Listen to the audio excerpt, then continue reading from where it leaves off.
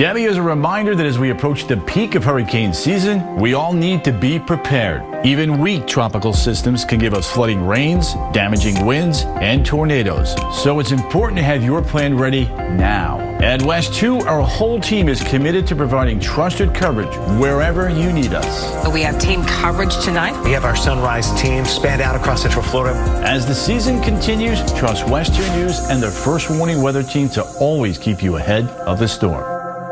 Tonight's primetime Olympic events on WESH 2 are sponsored by Orlando Health. Orlando Health proudly supports our athletes in their quest for gold in Paris. Now at 7, new court documents providing detailed insight into the night 3 Lake County deputies were ambushed. The disturbing statements made by the woman charged with playing a role in their murder. Plus, a big name backing an amendment to legalize recreational marijuana in Florida. Why it could have more Republicans voting yes. And some students are preparing for a new school year and still dealing with learning loss in a post-pandemic world. If those gaps are not closed, it just gets exacerbated over time. What's being done in Central Florida to help students close the gap? Local, live, late-breaking. WESH 2 News starts now. First at 7, the woman charged in the deadly ambush on Lake County deputies says she is innocent. Julie Sulpizio entered a plea of not guilty on all charges today. Thank you for joining us.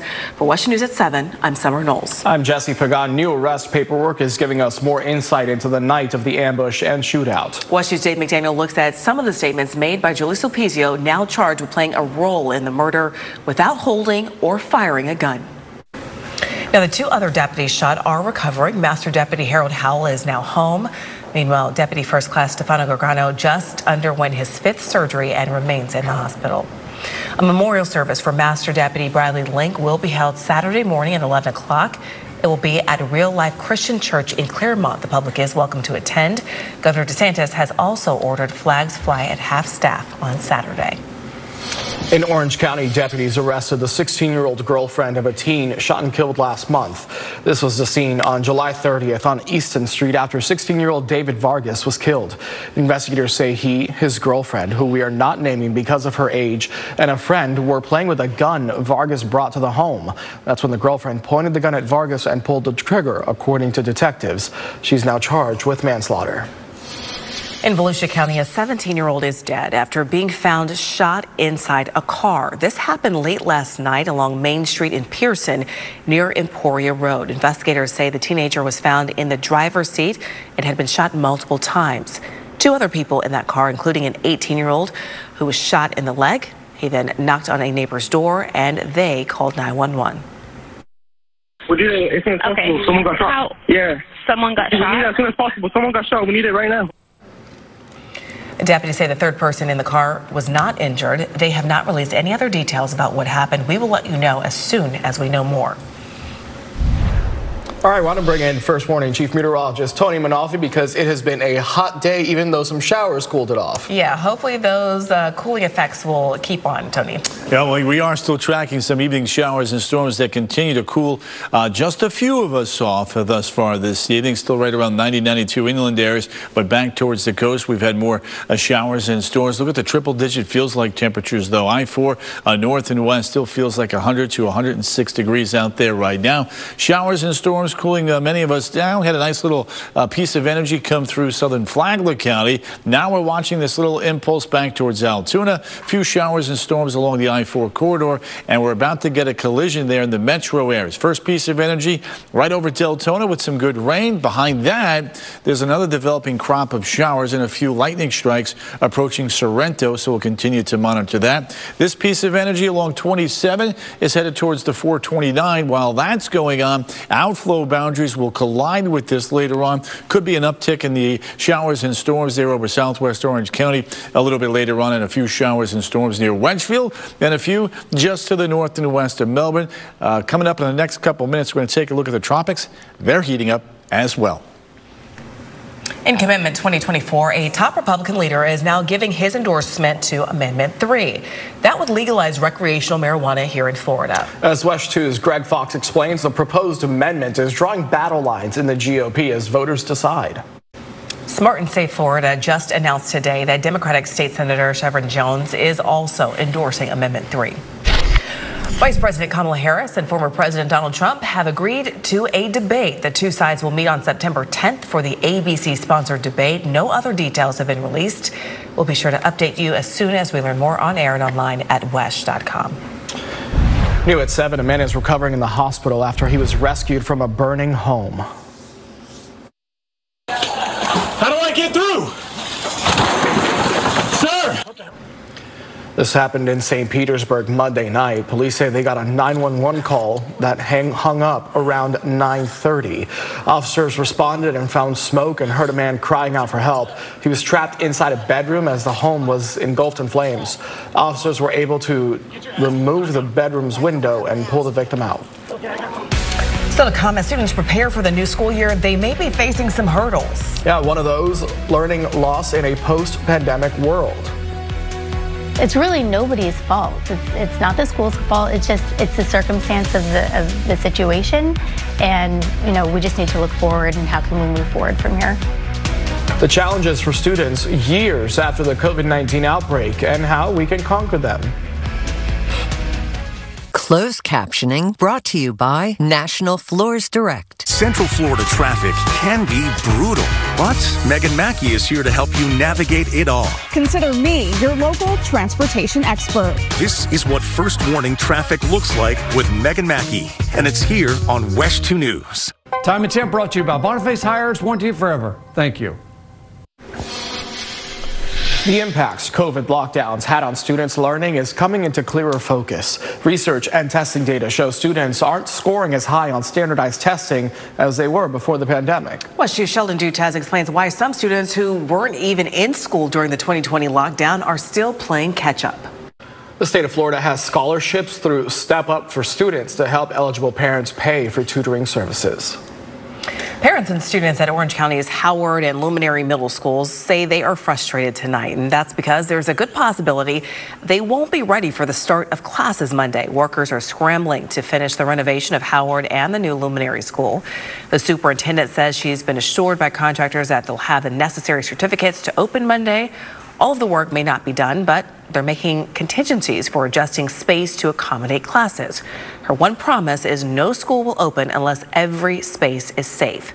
Parents and students we spoke with say the district should have planned better and informed them sooner that there could be a delay. Very, concerned and upset because I have 3 kids in 3 different schools and working full time, so it's kind of juggle. I can some days work from home, but it's going to be hard, very hard. I don't feel like we're getting the time we need to get to know our teachers and get to know each other as well. The superintendent says families will receive updates throughout the weekend. Go back to school with WESH 2 News Sunrise Team. We will have live team coverage across Central Florida as your kids start this brand new school year. Join us Monday starting 4:30 in the morning. Alaska's capital is seeing destructive flooding from a glacier experiencing a meltdown. A rush of water Tuesday swelled a river to record levels.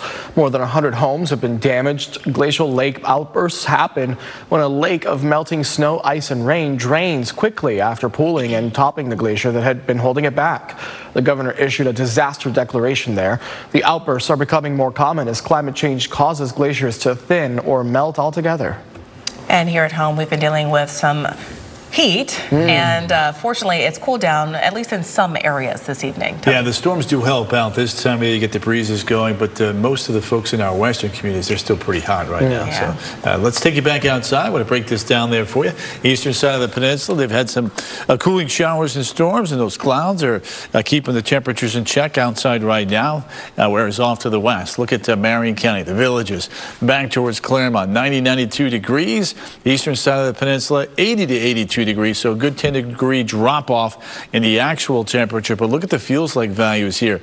Middle and upper 80s along many coastal communities. Low and middle 105, 107 range here as we get you back towards Wildwood, the Villages, and up towards Ocala. So plenty of heat even this late in the evening. And if you work outside for a living, or if you're doing some landscaping of your own, just make sure to take some breaks, drink some water, and you'll be in good shape. Let's take you up towards Palm Coast. Couple showers here have moved off the coast. We work our way farther to the south here, and you can see a developing line of showers and storms near Sorrento.